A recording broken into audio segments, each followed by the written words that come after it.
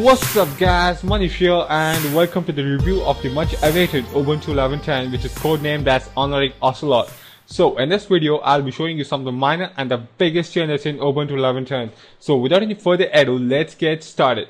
So the first thing which I want to draw your attention to is the Ubuntu 11.10 login screen. It has been changed drastically from the older version of Ubuntu, that is 11.04, and it looks more neater, prettier and faster. So the second thing which I'm going to talk about is the dash and the launcher. So as in the previous version of the Ubuntu, it's very customizable and the applications can be added or deleted from over here. And the only change which I find over here is that the dash button, which was previously placed on the top panel, has been shifted over here, and the application icon, which was previously found right below the workspace switcher, has been discarded in this version of Ubuntu. So now talking about the dash, it has been enhanced and polished a bit in this version of the Ubuntu. They have got this blur effect on whenever a window is active in the background, so it looks more pretty enough. And they have also introduced features such as maximize and close right over here, and they've got the lenses placed right at the bottom of the window. So the first lens over here is the application lens, which basically tells you the most frequently used application, and which also helps you to search the applications. And it tells you some of the random application which can be also installed on your computer.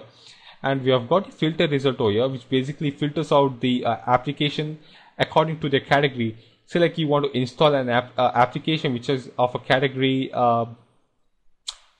internet. Alright, you can always click on the filter result over here and click on internet if in case you want to install any application which come under the internet category over here.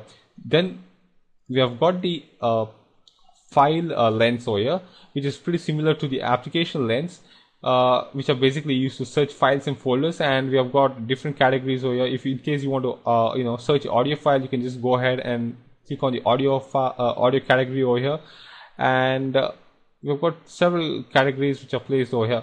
So the next lens is the music lens, which is basically linked to Banshee player. And that's all about the dash window. The next thing which I'm going to talk about is the application switcher.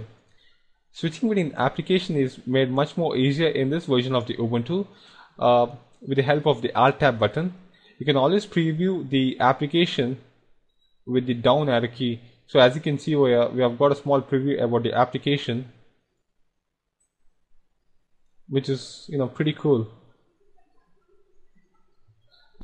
And the next major change in the Ubuntu 11.10 is the Ubuntu Software Center. It has been changed greatly from the older version of the Ubuntu, that is 11.04, and it looks more prettier and faster when compared to the older version of the Ubuntu.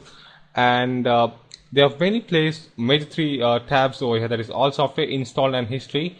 And if in case you want to install any application, what you need to do is that you need to click on all software and type in the application you want to install. And then the next thing is the install tab over here, which basically tells you all the application which you have installed.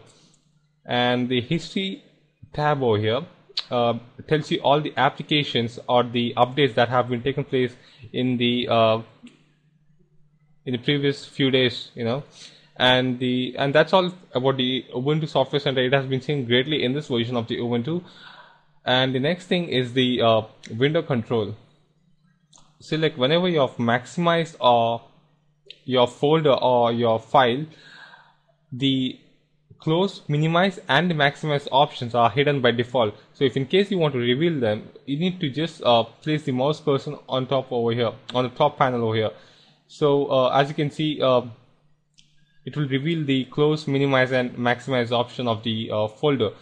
And the next thing is the webcam printer option, which have been integrated over here. And we have also got the startup application and updates available. And this is basically just my login name. And what else? We have got the empathy messenger over here, and Weber application by which you can update your Facebook or Twitter account.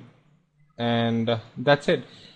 So just to wrap things up, Ubuntu 11.10 looks great, catches a lot of people's eyes, eye candy. But the only area which I'm very concerned about is the stability of it, because it still lacks in the slow computer and it's not as quick as the previous version of the Ubuntu.